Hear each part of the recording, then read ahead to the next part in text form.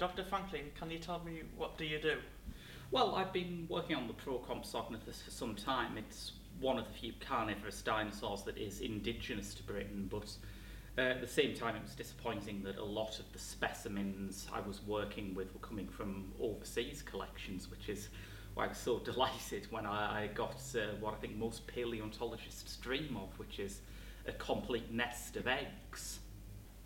Can you tell me where you found the eggs? Oh, they were in the basement under my office. What? Seriously? Yeah, really.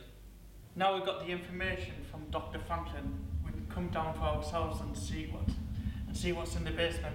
What are you doing? Well, to be honest, I don't really know. I mean, I'm a window cleaner. I only came down here for my ladder, and then I sees this nest here, and then a chap called Dr. Franklin comes along, and he says to me, "Do you mind waiting here?" he said, "because and looking after these eggs." I said, "What type of eggs are they?" And he said, "The dinosaur eggs." And I said, "Oh, hang on a minute." I said, "They're hatching these." He said, "Well, be careful if they hatch, because he said they can be, they have sharp teeth and they can be dangerous."